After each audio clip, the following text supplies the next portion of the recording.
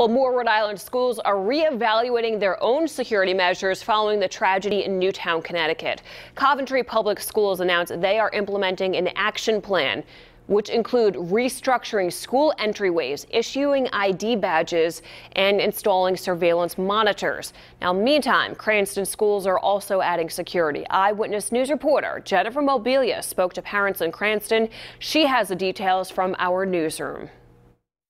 Cranston parents were emailed a notice letting them know there would be increased police presence at their children's school.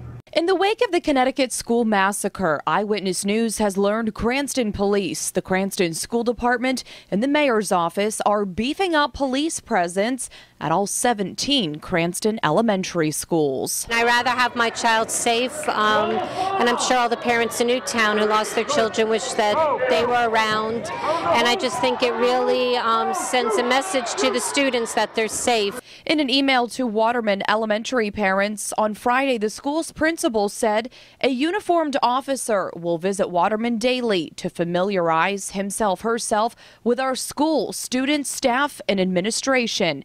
And parents we spoke with say they like the idea. I don't want it to be able to scare the kids or anything, but I don't mind it because, it's increased security for them.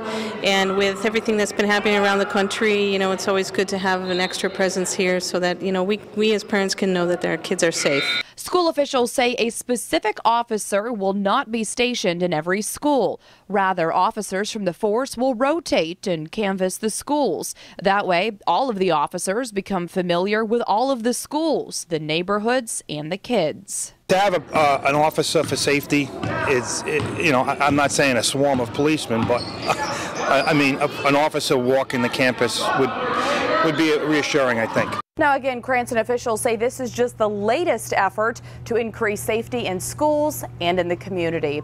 Reporting in the newsroom, I'm Jennifer Mobilia, Eyewitness News.